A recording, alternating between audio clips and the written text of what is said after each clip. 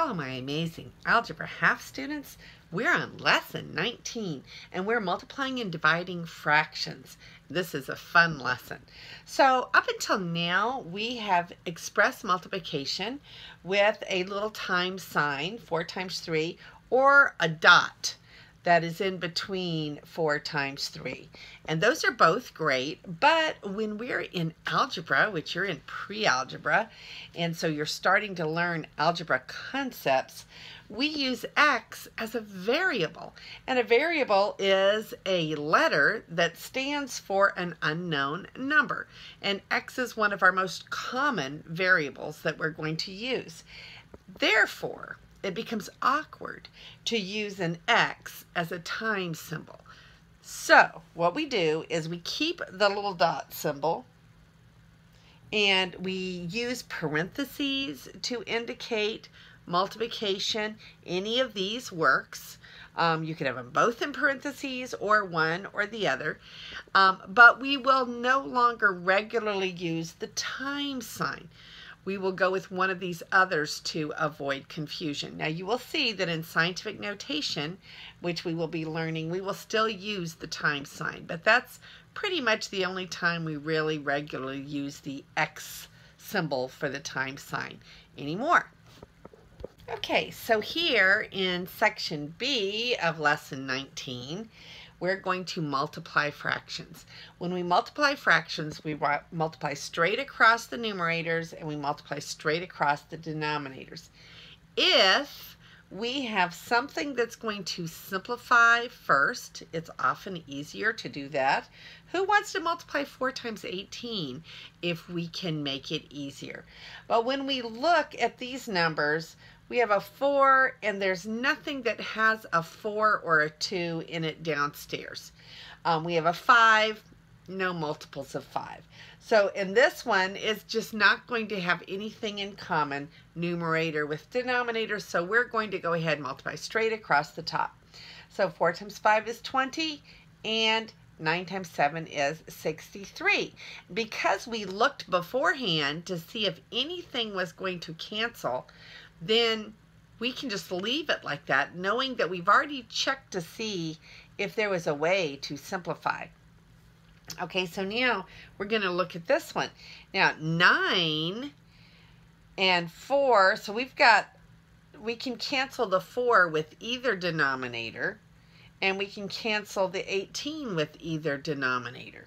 So let's do it the easiest way. We can only cancel things once. So let's look at 9 and 18. 9 goes into 18 2 times. So I'm going to go ahead and say, well, 18 divides by 9 2 times, and 9 divides by 9 1 time. So I simplified. It does not have to be the denominator that's right under the fraction. It can be the one that's on the other side of the multiplication sign. So then I look at 4 and 30, and they both have a 2. So 4 is 2 times 2, and 30 is 15 times 2. Okay, so I take a good look at that, and I say, yes, there's no other thing that I can do to cancel or simplify. So now I'm going to multiply across the top. 2 times 2 is 4, and across the bottom, 1 times 15 is 15, and my final answer is 4 over 15. Okay, so now we're on the C portion of this lesson 19. We're talking about division of fractions, and we have the same fraction in 2 different forms.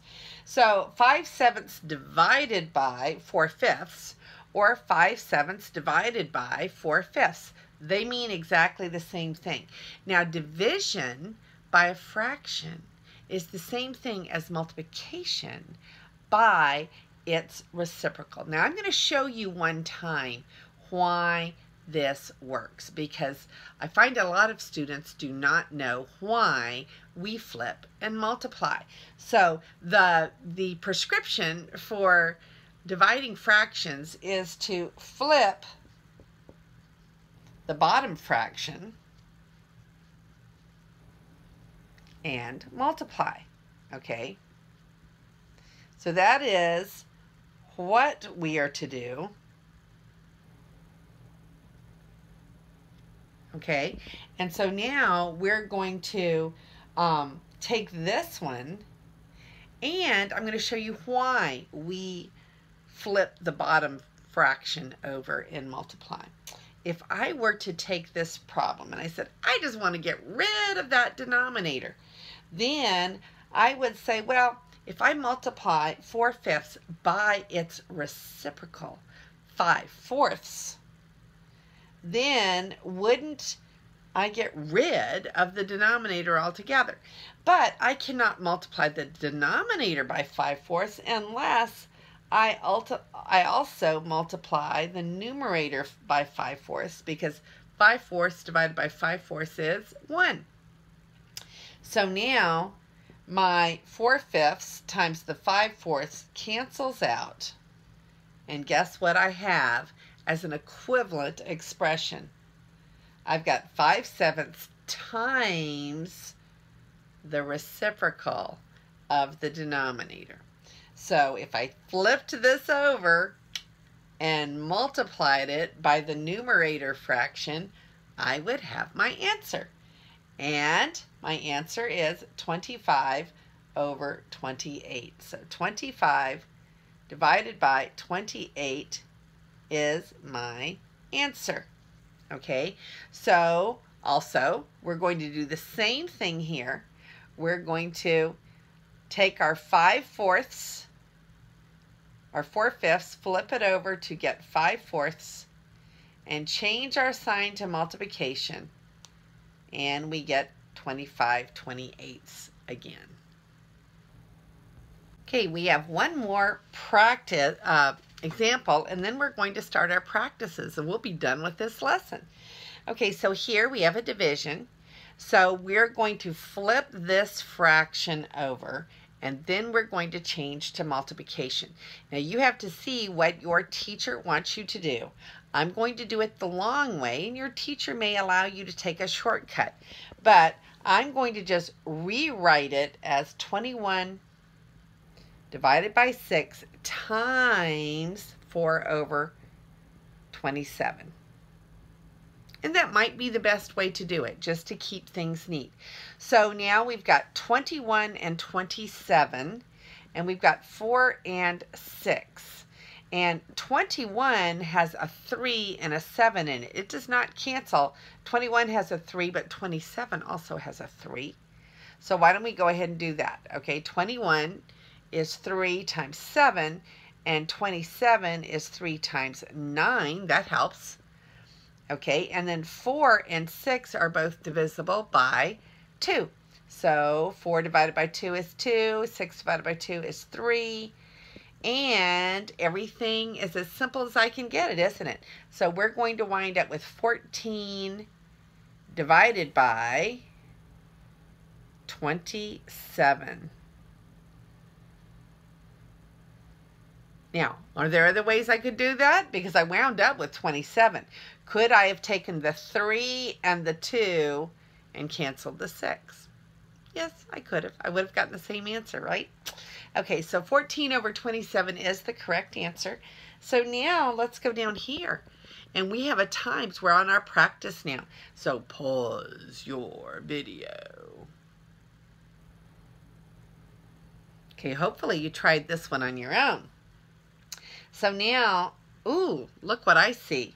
I see 4 times 3 is 12.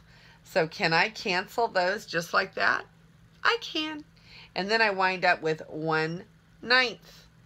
Okay, I could have done it other ways, but to me that was the simplest way, because I could see the 4 times 3 and I could see the 12, and so I just canceled it right away. And that is the correct answer, even though you could get it doing it another different way. Try it several ways.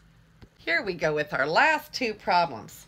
Okay, so we're going to flip the denominator. Since this is a division, we're going to flip this one up here and make it 6/4 times.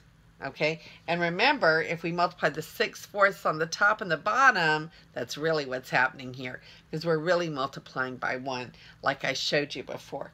But we can cancel it out here and just change it to multiplication by a reciprocal.